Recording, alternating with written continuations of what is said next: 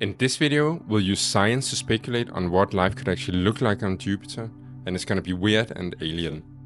Jupiter is not considered a promising place to search for life in our solar system. But that's understandable.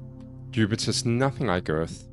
It has no solid surface, it's made of gas, and it has storms that are many times the size of Earth. But surprisingly, there are regions within Jupiter that might be friendly to life. And we will use science to speculate and make as accurate predictions as possible on what life forms could look like on Jupiter. And we will examine 3 diverse creatures in the process. Most of Jupiter is hostile to life as we know it. In the upper atmosphere, the pressure is too low and it's too cold to host life.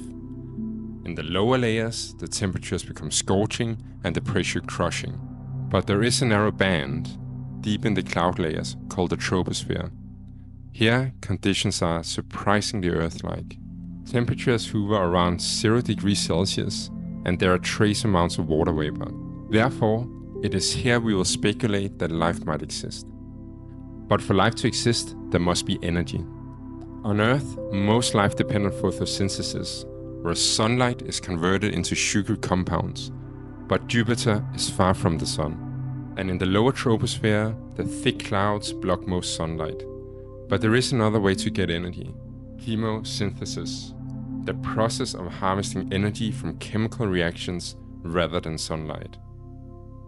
On Earth, entire ecosystems are based on this, like deep-sea hydrothermal vents which never see sunlight. But could similar chemistry fuel life in Jupiter's atmosphere? Surprisingly, yes.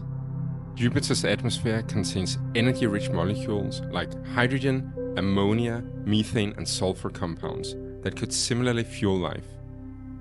But even if energy is available, life is not easy here. The pressure is 5 to 10 times that of Earth, water is scarce, there are violent storms, and the weather, it's brutal. So what type of animal could evolve here? Let's leap far into the future. Humanity has become a starfaring civilization, cataloging the life forms of distant worlds in a vast living archive called Xenopedia. And from this archive, we'll explore 3 hypothetical life forms that are adapted to the skies of Jupiter. Our first specimen is the gas drifter, which is inspired by Carl Sagan and Edmund Salpeter's floaters from Cosmos. This giant balloon-like organism drifts passively through Jupiter's atmosphere. Its pale, translucent body is filled with hydrogen-rich sacs, keeping it buoyant so it doesn't sink into the deadly depths.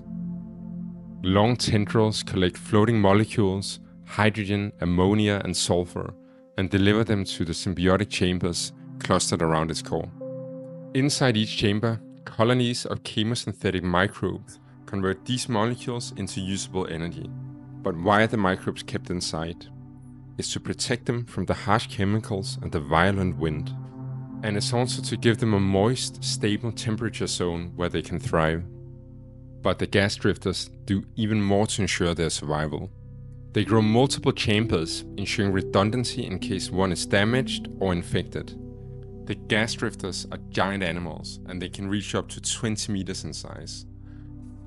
They often travel in vast, slow-moving herds, drifting like airborne jellyfish in Jupiter's endless sky. But Jupiter's atmosphere is also different from Earth in other ways. Its lower troposphere is incredibly dense, more like thick soup than air. And in this environment, organisms can grow truly massive. Meet the next specimen from our archive, the thermal surfer, a majestic manta-ray-like creature with wingspans of up to 40 meters or 130 feet. It has a low metabolism and glides efficiently through the atmospheric currents of Jupiter, barely using any energy. But its life evolves around a dramatic weather phenomena known as a convective heat spike. This is when a sudden burst of hot gas in lower atmospheric layers are boiled over and rise rapidly through Jupiter's troposphere. These heat spikes carry with them a concentrated mix of nutrients and molecules, which is the primary food source for the thermal surfers. These animals will spend most of their lives slowly swimming in solitude, but this peaceful existence is abruptly interrupted when heat spikes appear. Thermal surfers detect these spikes using specialized thermosensory organs, and a desperate race begins where thermal surfers flock to heat spikes to eat. But the energy needed to reach a heat spike fast is enormous. Therefore, if the surface does not get there in time to feed, it will be tired and vulnerable. But hidden in the clouds above, something is watching and waiting. This is the third animal from our archive, the Kite Lurker. Shaped like dark angular kites with long trailing tendrils, these creatures lie in wait for heat spikes. They too detect heat, not to feed, but to hunt. Kite lurkers normally drift alone, but when a heat spike erupts, their kite shape allows them to ride the winds at high speed. They converge near the heat spike, forming massive flocks, circling over the feeding thermal surfers. Once they spot an exhausted thermal surfer that arrived too late to feed, they dive at high speeds, surrounding the surfer in a coordinated attack. But they must be careful. Thermal surfers are giants, and a swipe from a fin or a tail could kill a lurker instantly. Some distract it so others can attach to the surfer and start eating. The surfer is soon overcome and feeds flocks of kite lurkers before the remains sink into the depths.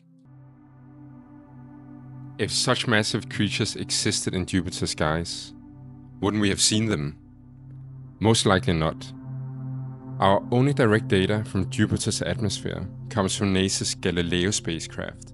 It was directed to crash into Jupiter and was destroyed less than an hour after entry. The lower troposphere remains shrouded in thick clouds, virtually invisible to current telescopes and instruments. If life exists here, even enormous life, it would have been difficult to detect. We have at every turn been surprised by how resilient life is. So maybe life on a gas giant like Jupiter is not that unrealistic. Let me know in the comments what planet we should explore next, and if you want more scientifically grounded alien life, subscribe to Xenopedia.